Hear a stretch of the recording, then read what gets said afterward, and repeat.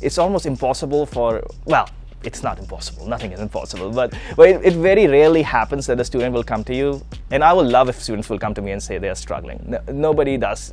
I'm Saurav Kumar. I am an assistant professor at School of Sustainable Engineering and Built Environment. When we went in, one of our key ideas was to get some data, and not just data from one school, but 3 schools. So we had University of South Florida, Alabama A&M, and ASU together to see what benefits can we get from adaptive learning. What essentially adaptive does, the part where students are supposed to learn on their own is not just fixed. It's not watch this video and come back and work on the class. It's like we have a learning tree for you. So you watch the videos, you answer questions, and depending on how you answer, we provide you more feedback, maybe something more to learn, maybe say, oh, you don't need to do this. So we create a learning path for you. Without it, a lot of people aren't as disciplined to do the work on their own. It pushes students to actually address the content before class and lecture itself, and then that way they understand what they're not understanding before lecture itself.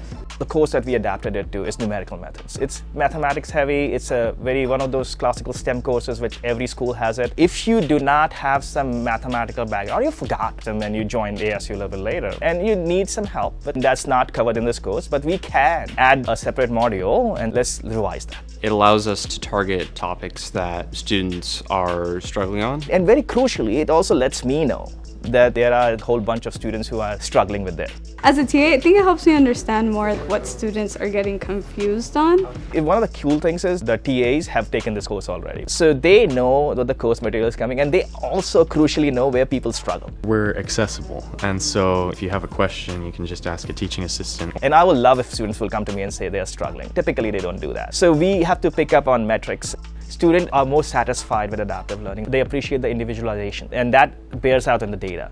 But I also feel that they appreciate the fact that they can do this on weekends. They can do this at their own schedule. Also, while we are trying, we need to test this, and we need to make sure we are not losing anything vital in the process of bringing everything to adaptive lessons. It has to be tested very, very well.